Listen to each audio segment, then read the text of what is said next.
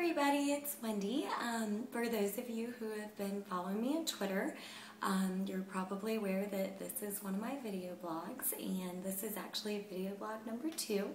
I am going to be answering a question today from John Moore, and he asked me, have you ever had to turn down a shoot or a modeling job because it was too whatever? And that's actually a really good question.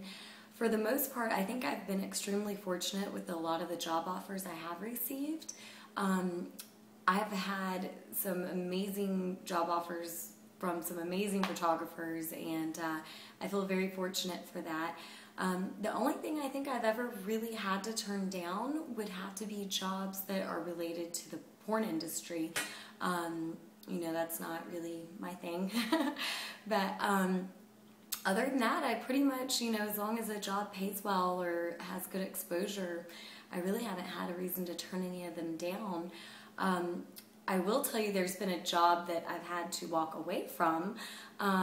A girlfriend and I got hired to do a photo shoot, and we show up, and the photographer went over, you know, everything that he was going to want from us, and the poses and the outfits and all that. And then we go and change into our first wardrobe and come out, and the photographer has one of those little disposable cameras. One of those little, like, tiny Kodak disposable cameras. And I thought maybe he was joking, but soon found out that he was not joking at all. He completely, 100% expected to do this photo shoot with a disposable camera.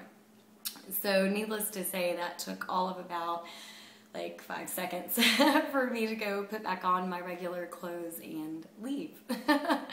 But yeah, other than that, like I said, I've pretty much lucked out. I feel I've always had very positive experiences in modeling. So hope that answers your question, John, and hope you guys send some more for me to answer for you. Have a good night. Mwah.